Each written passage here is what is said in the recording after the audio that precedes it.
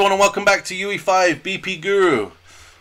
Today we're going to be going into an old project. We're actually going back into the Resident Evil files. A few people have been asking for a couple of things to be shown off.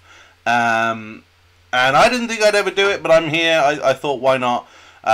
One person has asked to show how to rotate these cameras to face the player's location.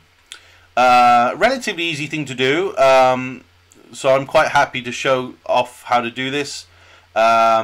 You'll see in a minute how I set this up.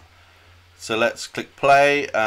You'll see we've still got the original VHS kind of shader. Now if I walk into this section, this camera follows me, and it also has a little bit of a delay, which I thought was very nice little touch for that kind of 90s CCTV camera kind of feel, because if you remember, those cameras back in the day were not fast. They're also very loud. Maybe we can add sound into this one day, and you'll notice if I go up, it stops again. So this will also show you how to make it that you can pick and choose which cameras actually follow the player too. So these ones up here, these are the tutorial ones we did last time, and this is the ones that I made. So we're going to now convert these ones up here to do the same thing. So open up the camera switch code that you have. You'll notice that we still have just what we did last time down here. What we're going to do is we're going to grab an event tick to begin with, and we also need to create a boolean.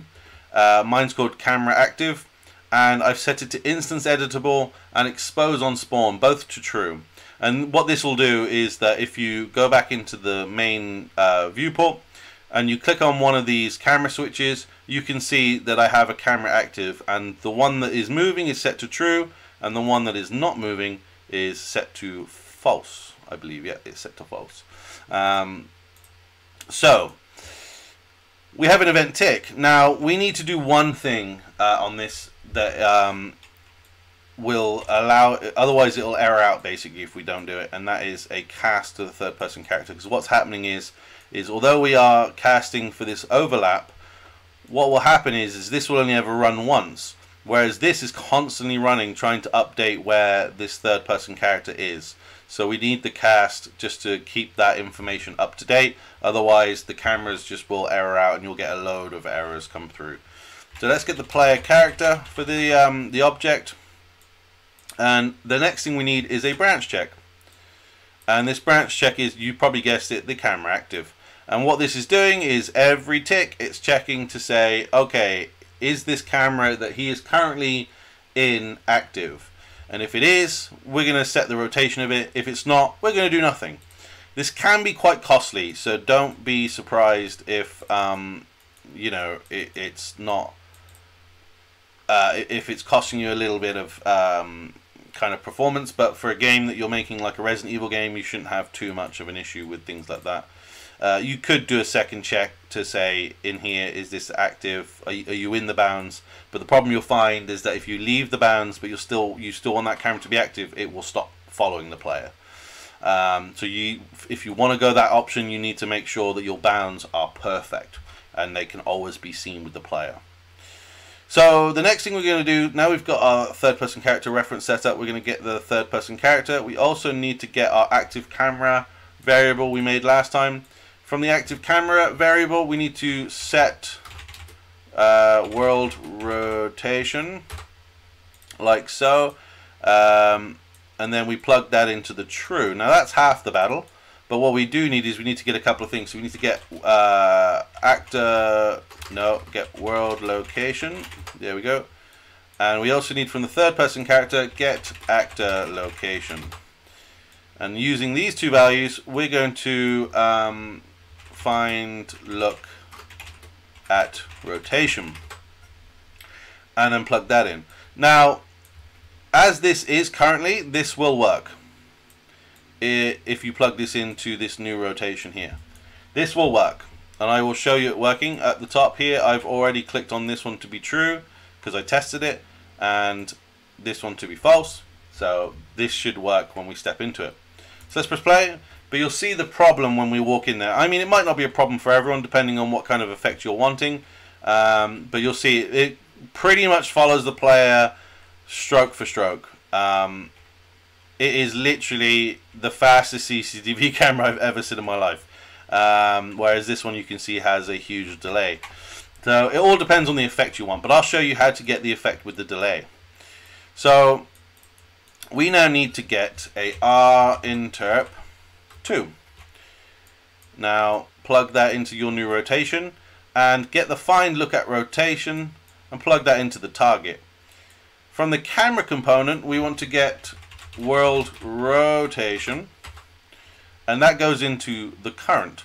Now what's happening here is we're saying, okay, this is the active camera's current world location, and we're getting the third person characters, we're working out the distance between the two, and we're saying, okay, this is where you are now, this is where you need to be, move this to here. Basically it's kind of like we're basically saying move here to from here to here, so point A to point B, but we want you to move this fast, okay? X, Y, and Z, we want to move you this fast. So the first thing we want to do is we want to get world delta seconds. So this is kind of getting you the amount of seconds in the world, what's ticking by, basically every tick. And we're going to say, okay, we want you to move from here to here, from A to B, in this amount of time. So the lower this number, the slower it will go. So it's kind of like, it's sort of the reverse of a delay, if you will. So if you have a second, it's going to be very slow. You're going to get a delay. If you have it at 20, I think that's how it's running currently. So what you just saw previously, that's how fast it's running normally. It's running at an interp speed of about 20. If I set it to 5 for this one, you'll see the difference. 5 is still pretty fast. It's got a very slight delay, but nothing too crazy. 1 is the kind of 90s style CCTV you're getting when I walk into here, you'll see. So this is set to a 1 interp speed, and you can see if I run, it's really behind. It does take a couple of seconds. If I stop, you can see that noticeable delay for it to catch up to where the actual player's location is. Whereas if I walk into here and I walk down, you can see it's still pretty much keeping up. There's a very, very small delay, you'll see. It's a very small delay, but it is a lot better than how it was originally. But the 1, I think the 1 is the sweet spot in my opinion. You could go slower if you really wanted to. So if I go into my original code and I say, okay, let's go 0.2, you're going to see a huge difference now. Here we go, and oh my days, look how slow it's going. It's just not even keeping. Oh my days, that's not great. So I think 1 is the sweet spot in my opinion. 5 is not bad, but that's going to be more of your modern sort of CCTV cameras, the ones that can kind of keep up a little bit better, like movement wise. But that's all down to personal preference. If you're going to go for the delay, that's up to you what you set yours at. Hopefully you found this useful though. As I say, it's very simple. You can do this for a lot of things. So you can have like a character in a window that follows the player wherever it walks to give a very creepy, like you're being watched by a person kind of feel. You can set it up for all sorts of things. So yeah, hopefully this has been helpful in sort of creating a very creepy feel for your horror game. Thank you guys for watching. If you found this useful, hit that subscribe button, and I will see you in the next episode. Thank you so much. Take care. Bye.